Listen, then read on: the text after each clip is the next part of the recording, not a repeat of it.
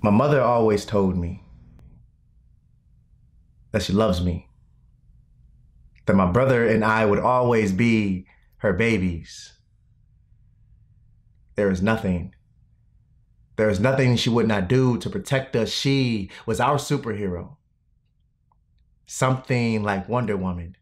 Times 10, she is our superhero.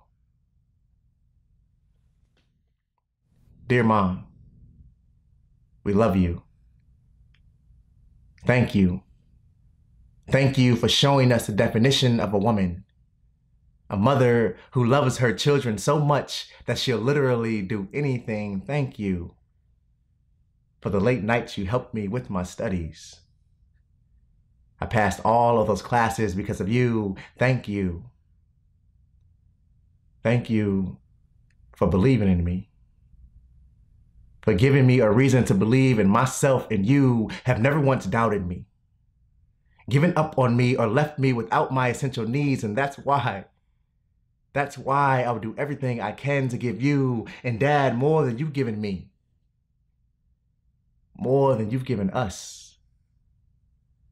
This family is so tightly knit that no matter how old we become or where life takes us, your heart will forever be a part of our homes.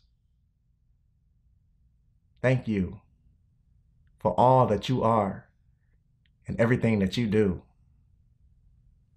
I speak for both Jason and I when I say, Happy Mother's Day.